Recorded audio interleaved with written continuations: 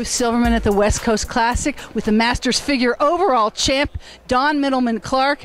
You look great out there. Thank you very much. I know we saw you compete at the Fit Expo in the winter, and now you're here.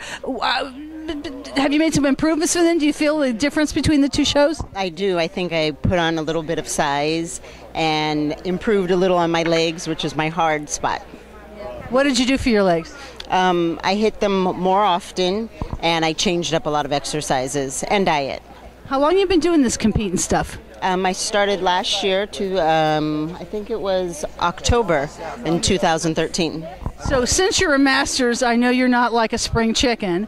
Well, compared to me, but the question is, why at this part of your life did you start doing that? I've always wanted to do it, and I just figured I work out all the time. Somebody said, do it. So I said, okay, I'm going to, and I love it.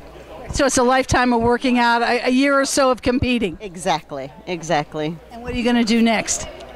Bodybuilding-wise, but figure-wise? Figure-wise, I want to put on more mass, do a couple more shows. Eventually, I'd like to try and go to physique. Okay. That's my ultimate goal. That's a very worthy goal. So we'll see you in the gym? Okay. This is great. Thank you very much.